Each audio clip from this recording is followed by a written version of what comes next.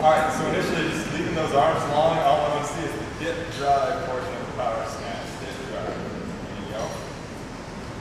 Good. Alright. Elbows is high and outside, is that what we're going for here? Alright, dip drive, bring those elbows up high and outside. Nice. Alright. To the muscle snatch. 2 repetitions of a muscle snatch. Which is, I guess I don't really know what that is. How's that different from the power snatch? But lock your knees, Zoe. I want you to dip, lock your knees like you're doing a push press. Go do the muscle snatch. In other words, keep your legs straight. There's dip, drive, lock them out. No re-dip. No re-dip. Okay. I got you. That's muscle snatch. Alright. Drop. Now, the bars overhead. Go ahead. Go ahead. Bars overhead, Zoe. You're going to move from the jumping position to the landing position. You're going to move basically where you can squat from here. Receive walk.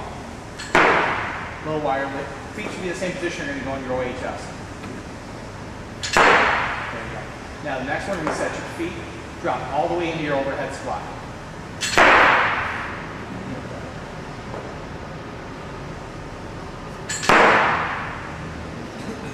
Okay, from here, bar goes under the back of the shoulders. Now Zoe, I want you to leave that bar exactly where it is. I want you to press your body underneath the bar.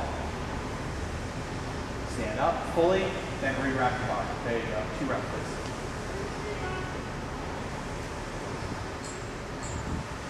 Now you're going to do a little bounce. Remember how we're doing push, press, push, jerk, those little bounces? I want you to bounce the bar for a moment and drop right underneath it. There should be no foot movement here if you're in the landing position.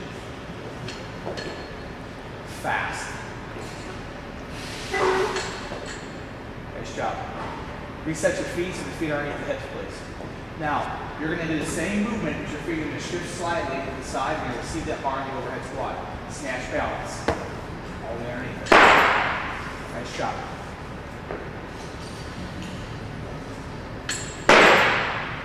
Bring the bar to the high hang. Set the barbell down on the ground, please.